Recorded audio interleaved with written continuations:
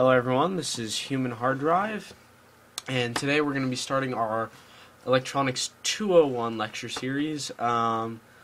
This is different than the Electronics 101, which deals more with analog electronics, whereas 201 is going to deal with the more digital side of things. So we're going to be going over such things as binary and, well, non-base 10 number systems, ICs, logic circuits, and stuff like that. So I thought I'd start off today with something, well, it's the basics of Electronics 201, and that's the concept of analog versus digital.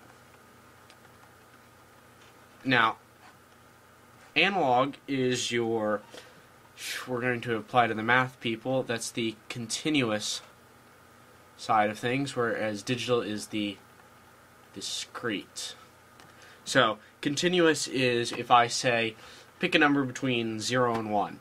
You can pick any number between 0 and 1, 0.1, 0.11, 0.111, 0.245698, etc. Discrete is you have a defined number of steps within a range. So from 0 to 1 there are 5 steps, and you can only pick those numbers. So that's 0, 0.2, 0.4, 0.6, 0.8, and 1. So that's the main difference. When we do digital stuff, if you've done stuff with computer programming and you talk about things like precision. So if you have like a floating point variable that has so many bits of precision, you can get to a near continuous thinking with digital if you have an infinite precision. But seeing as we have yet to create a means of creating an infinite precision, there has yet to exist. One doesn't exist yet. So, let's talk about the crossover between digital and analog. So, say you've got a wave function. So here's your voltage and here's time. Now, your discrete, let me just mark that, discrete, which is your digital again, you can only pick so many points along this curve, and you're stuck within the boxes that they form. So if you know your calculus, this is sort of like your Riemann sums. You can only pick within these boxes, and that only gives you so much information. Whereas your continuous,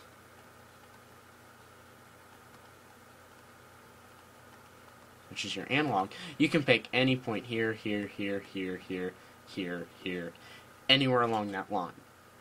So in order to simulate a continuous function in discrete, you've got to increase your accuracy, thereby decreasing the spaces between these points. So when we go on to later things such as DACs, which are digital to analog, yeah, I know I misspelled that, and ADCs, which are analog to digital,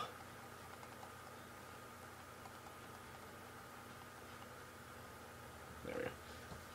So these things have a number of bits of precision, so they can have like 8-bit steps, 10-bit steps, 16-bit steps, all to get closer and closer to this idea of continuous. But until you get an infinite bit resolution, you will never get there. So let's talk about logic levels. Now, logic levels are, how can I say this?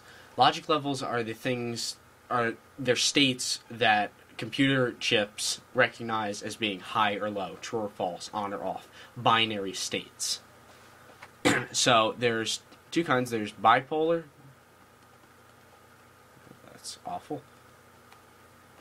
Bipolar and unipolar. Bipolar is, say you've got a perfect bipolar one is an RS-232, which is a, if you have an old computer,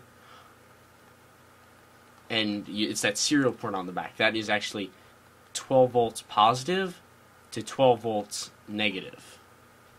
I think that's the voltage range. So this being on and this being off. Unipolar is like your TTL or your CMOS, which can range from 5 volts plus to 0 volts. So bipolar is you've got 12 volts on one side, 12 volts on the negative side. Unipolar is 5 volts and on, and it's always ground, 0 volts. Okay, so, and again, these numbers can change depending on the system. So like the Arduino, the ATmega 328, I know that that has a 5 volt logic system. It's a 5 volt logic system. So if I set something logic high, I'm going to see 5 volts out. If I set something logic low, I'm going to see 0 volts. Whereas something like the Netduino has a 3.3 volt logic system, which only can put out 3.3 volts logic high. Now that's driving something. There's something we'll talk about called syncing, which we'll get into later. But I want to show you this graph, which is kind of important. So, if we go back, I'm going to use the same color scheme I'm using here. Okay, so here's voltage, time. So there's your analog, there's your analog signal, and here's your digital signal. So this is logic, this is on, this is off, and the blue is just everything in the middle. And this point right here, right at the intersection, it's a very important thing. This is the threshold voltage. Now, where I said this is the syncing thing. Again, the Arduino can source 5 volts on to 0 volts off. The threshold voltage is the voltage required to tell some chip that something is on or off. This is that region. Oh, this is that region right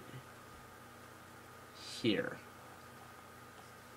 Okay, that's a hairy region to be in. You want to be very far above or very far below on your continuous curve. And if you play very close to this, it's considered like floating, which will make if there's any fluctuation in that voltage, it's going to change from on, off, on, off, on, off, on, off. So if you stay over here at, say, your ground and over here at your 5 volts, then it's considered definitely on and off. But this is the threshold voltage. So for most logic circuits, it's like 2.5 volts. Anything above 2.5 volts, and it's on. Anything less than 2.5 volts, it's off. And again, that's the discrete. Your continuous is anything in between. And of course, not everything's going to be on or off. You're not always going to see 5 volts on, 0 volts off, because things are going to pull different amounts of current, and things are going to interact in different ways on and off.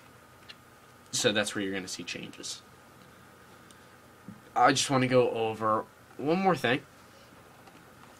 Now, when it comes to analog and digital, okay, there are a couple components you're going to, if I give you some analog components, because this is what we're going to be talking about later. So analog components versus digital components. So analog, if you watch my Electronics 101 series, you've got your resistors, your capacitors, I'll just say caps. You've got fuses, you've got inductors, and you've got other components in this series. Your digital, you've got your ICs, your 555s, your op amps, again, all things we'll talk about later. But right here in the middle, there's this gray area, and this is one of the first things we're going to talk about, and that's the idea of the transistor. Now the transistor is in the middle because it plays to both the analog and digital sides of things, and we're going to talk about those in probably the next video, because these things are pretty tricky when you talk about which side they play to. Alright, so let's review what we've talked about. The difference between analog and digital: your analog is your continuous, whereas your digital is your discrete, meaning analog, you can pick any point along this curve and you will know the voltage. The problem is with discrete that you can only have so many steps between, or you can only have so many steps. So 5 steps, you're going to know so many voltages, and you're only going to have that voltage with such an accuracy. We talked about infinite precision, the unobtainable dream, where if you can obtain infinite precision with discrete and digital circuits, you will essentially understand the analog. We can thank our friend Zeno for that. This idea of bipolar and unipolar logic, ranging from a positive and negative voltage logic, positive being on, negative being off, to unipolar, where ground is off and anything above its threshold voltage is on. And this area right here, the floating area, where you should try to avoid as much as possible of logic voltage. And we talked about what we're going to be talking about in the next videos, so RICs and probably the transistor up next. Alright, I should point this, I'm going to say this now. I'm making these videos to try and educate people, so if you have any questions, please put them in the comments below, and I try to make a viewer submission video every 3rd episode.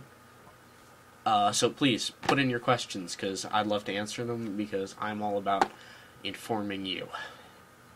So, this has been Human Hard Drive. Thanks for watching.